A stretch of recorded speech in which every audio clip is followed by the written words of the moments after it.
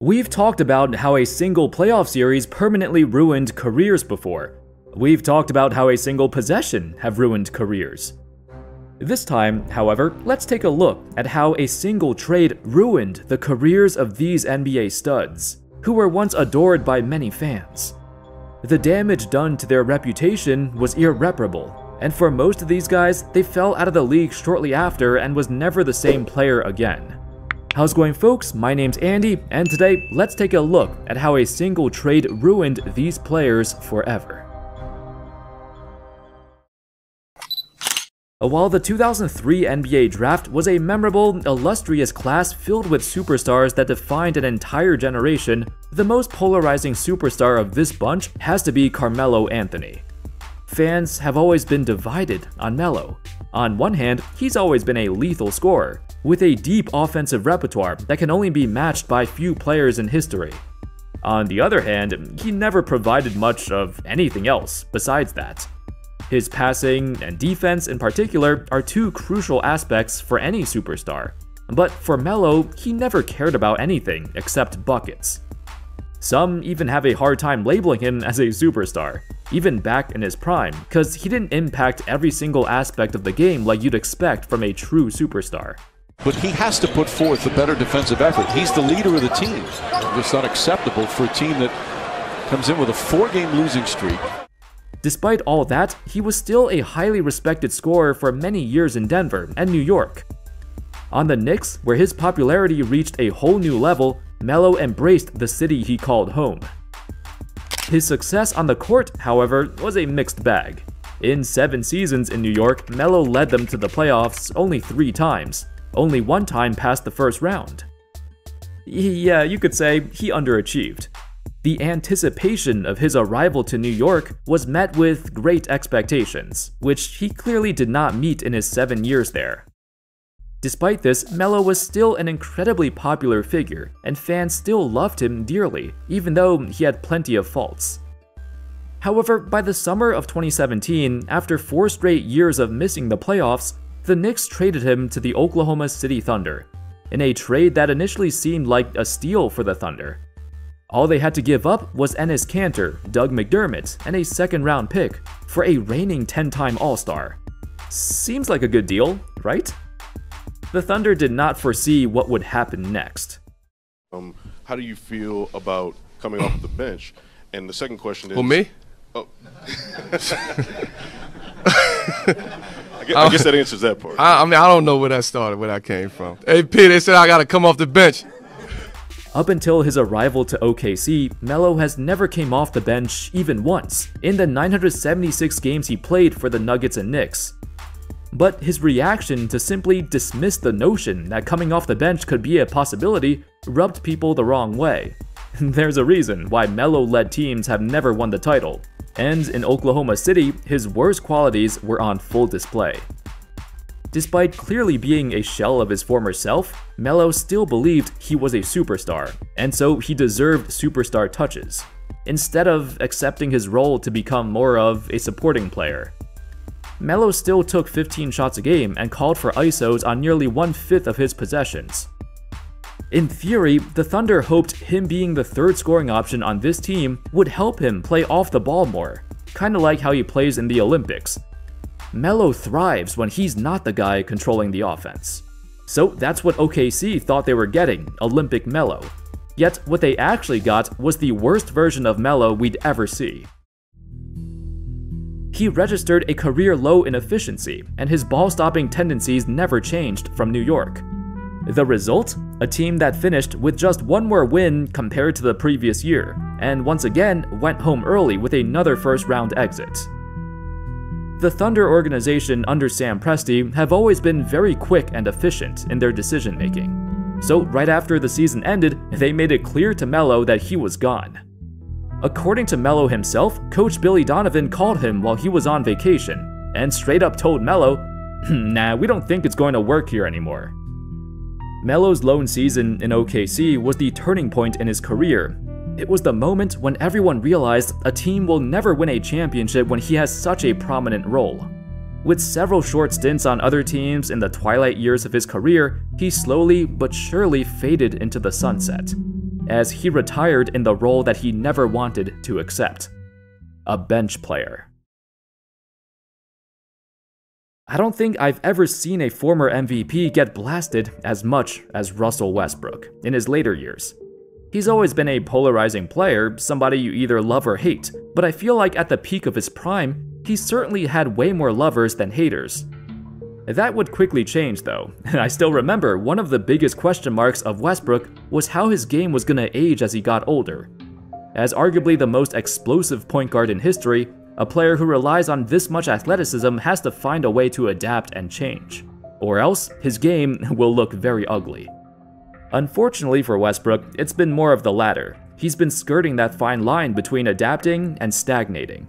Since the original trade that sent him to LA, his game got examined under a microscope. Everyone started to realize perhaps he'll never change. While Westbrook still had the mindset of a superstar, he no longer had the skills of one. In the 2021-22 season, the first full year with Westbrook at point guard, the Lakers finished with an abysmal 33 wins. With him on the floor, the team had a negative 4.2 net rating. When he was off the floor, they were much better, though still not great. In combination with the intense media circus in Los Angeles, this single trade, along with his salary, it utterly destroyed his reputation forever. Heck, even his short-lived Clippers tenure was a hit or miss. Sure, he had some great moments, and briefly revived his career. But then you fast forward to the 2024 playoffs, and Westbrook had another classic Westbrick series, as he shot 13 for 50 in the series against Dallas, good for 26% from the field. I wish I said he contributed in other areas, but he really didn't. With fewer than 2 assists per game, needless to say, Westbrook's tumultuous later years have only damaged his status. But hopefully, down the road, we'll look back to his prime and think of him fondly for what he's accomplished. He single-handedly ignited the triple-double revolution and made a joke out of this once prominent stat, and it's no longer glorified like it used to be. Allen Iverson was once considered the most influential player in basketball, as his cultural impact extended far beyond the court. However, have you ever wondered why we never talk about his career after Philly? He spent 10 years in Philly, but after that, Iverson had arguably the worst later years of any superstar in history, culminating in his departure from the NBA at the age of 34. But let's rewind a bit. At the beginning of the 2008-09 season, the Nuggets had a falling out with Iverson, and he got traded to the Detroit Pistons. His initial reaction was that of joy, as he stated to the press, "I'm very excited about this trade." For the Pistons, after several playoff disappointments, they went in a different direction and thought Iverson would provide a new dimension to this team, and perhaps even boost ticket sales. The excitement went both ways, as Iverson needed a fresh new start to revitalize his career. Little did he know, this trade would actually ignite his downfall. In the beginning, he seamlessly fit in and became the Pistons' primary scorer. But as the season progressed, Iverson saw his role slowly decrease. It got to the point where he was getting outplayed by Pistons' 22-year-old sophomore Rodney Stuckey. So Iverson got benched. Can you guess what happens next? Yup, he hated it so much that instead of supporting his teammate, he made this statement to the media. Quote, "I'm in a position now that I've never been in my whole life. I can't be effective playing this way. I'm not used to it. It's tough for me both mentally and physically." Like Melo, Iverson never felt comfortable coming off the bench and believed he was far too skilled to be taking a backseat to somebody like Rodney Stuckey. Then it got worse. In the summer of '09, he barely got any lucrative offers. For a guy who's literally on a streak of 10 consecutive All-Star selections, that's crazy. He's Allen Iverson, for crying out loud. How can he not get a contract? But it became understood among the NBA community that Iverson was demanding a far bigger role than any team was willing to give him. Eventually, when he settled for a measly one-year, $3 million deal with Memphis, he left the team after playing just 3 games for them, indicating that, once again, he refused to come off the bench and accept a lesser role. I don't know any Olympians that come off the bench. I don't know any All-Stars. come off the bench. I don't know any former MVP but come off the bench. I don't know any 3-time scoring champion come off the bench. Wild and out. Iverson's unwillingness to become a mentor, combined with his stubbornness to think he still got it, these things forced him to leave the NBA quicker than we thought. You could say the trade to Detroit initiated his downfall. But with how it ended, he could have joined any other team, and his career still would have gone the same way if he didn't change his attitude. Few players in NBA history have went from a key contributor to a championship roster, a sixth man of the year, to completely incompetent after a single trade that wrecked their confidence. Lamar Odom is the perfect example of a player who took it personally when he got traded, and felt like he got betrayed. Perhaps all the tragedy in his life contributed to this. Odom had seen several members of his family, including his own son, suffer a traumatic premature death. This was something he struggled with through his entire NBA career, but when hearing the news that the Lakers were shopping him around in trade rumors, he took it very hard.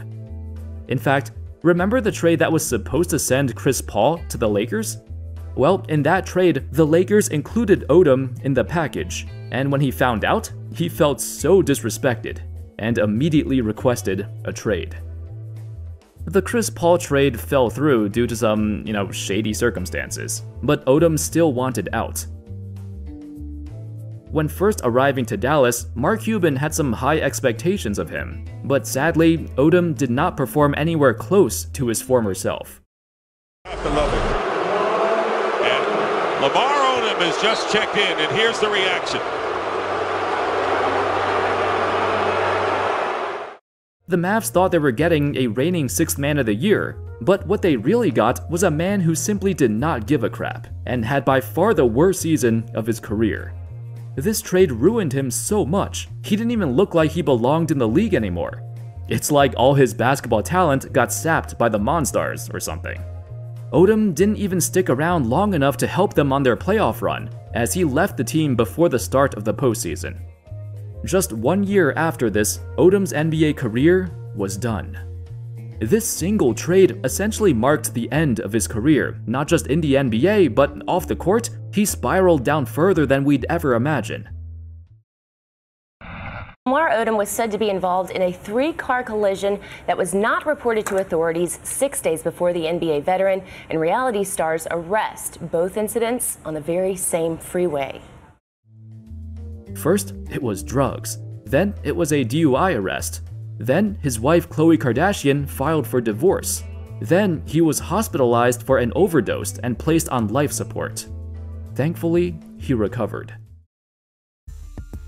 If there was a poster boy for former All-Stars who completely vanished without a trace, look no further than Roy Hibbert, the man who popularized verticality to its absolute limit. A defensive anchor back in his day, Hibbert held the Pacers' front line to back-to-back seasons with the #1 ranked defense. Everyone remembers Hibbert for his contributions to these Pacers teams, the team that tried to challenge the Big Three era in Miami. Out of all teams in the East, they were the only ones who had a chance to stop them, even if that chance was very low.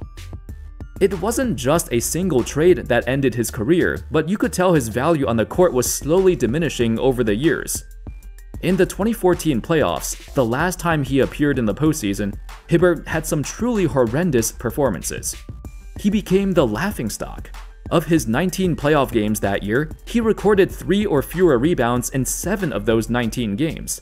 That's a complete joke for a supposed 7'2" beast of a human, yet he got pushed around by guys much smaller than him. While the Pacers reached the conference finals that year, they struggled immensely against small ball lineups because Hibbert was so slow-footed he could not keep up. Little did we know, this would be a stark foreshadowing of things to come. When Paul George broke his leg, the Pacers used this as an opportunity to restart and rebuild, thus trading away Roy Hibbert in the process. So when he arrived to Los Angeles, his lack of adaptability was obvious. For his entire life, Hibbert defined the role of a traditional big man, and he fit on the Pacers, who typically ran traditional lineups, with a traditional center like him. Unfortunately, during this time of the small ball revolution, Hibbert fell behind, and his production was no longer effective in a landscape where almost every team was going small, and they needed their center to be more versatile. In the immediate aftermath of the trade, Hibbert saw his numbers basically get cut in half.